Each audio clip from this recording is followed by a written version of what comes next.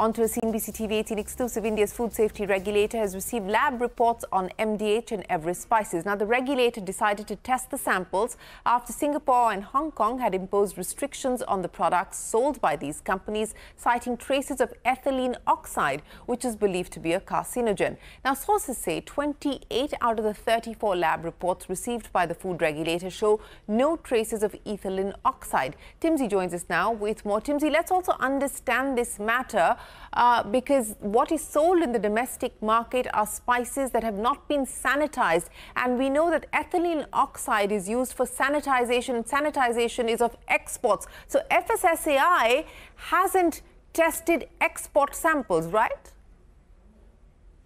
India's food safety regulator FSSAI has received lab reports on MDH Everest and other spices, which the regulator had decided to test the samples after Singapore and Hong Kong had imposed restrictions on the products sold by Everest and MDH, citing traces of ethylene oxide, which is believed to be a carcinogen. Sources say 28 out of 34 lab reports received by the FSSAI show no traces of ethylene oxide. However, results are still awaited of remaining 6 lab reports.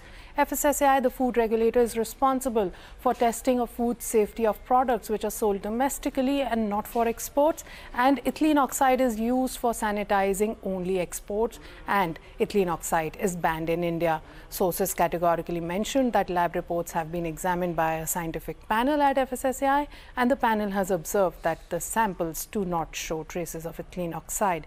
FSSAI had picked up 9 samples of Everest spices from 2 manufacturing facilities, one in Maharashtra, the other in Gujarat, for testing, and similarly, FSSAI had picked up 25 samples from MDH from their 11 manufacturing facilities, 1 in Delhi, 7 from Haryana and 3 from Rajasthan for testing.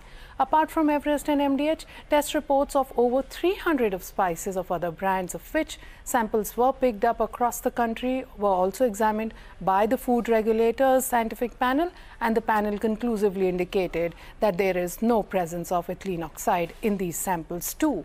Just to remind our viewers, FSSAI, the regulator, had initiated a pan-India level drive through all commissioners of food safety of states, UTs and regional directors on 22nd April, taking cognizance of reports on recall of Indian spices by several countries. We'll keep you posted what happens on the remaining 6 lab reports.